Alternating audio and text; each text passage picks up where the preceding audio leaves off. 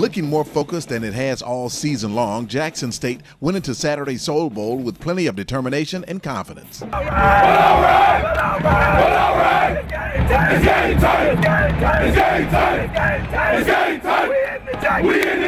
JSU defense made an early statement when Connerly Trophy finalist Javancy Jones sacked Braves quarterback Lenoris Footman. Tedrick Terrell scooped up the loose ball and returned it 27 yards for the touchdown and the 7-0 JSU lead.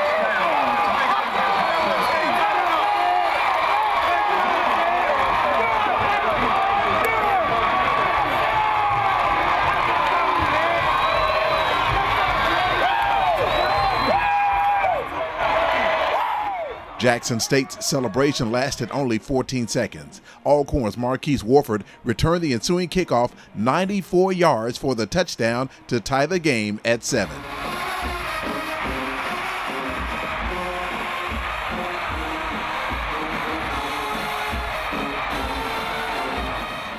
JSU's defense kept ALCORN out of the end zone the rest of the half, and Ryan Deasing booted a 27-yard field goal early in the second, and Jackson State went into the break with a 10-7 lead.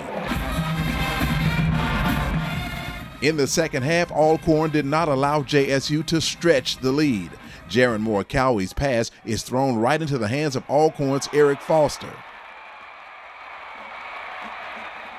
The Braves capitalized on the turnover 7 plays later as Aaron Baker took it in from the 1, and ALCORN took its first lead of the game at 14-10.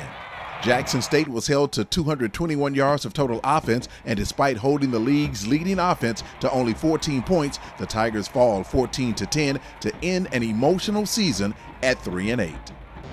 You know, I'm just so proud of the guys, man. You know, they had 1,000,001 reason to quit. They had 1,000,001 reason to give up. And they didn't fight. They didn't give up. They just kept fighting. And that's the sign of a champion. That's the sign of a champion, when you never quit, when you never give up. And I'm just so proud of them. We got something to build on, and we're looking forward to building on it.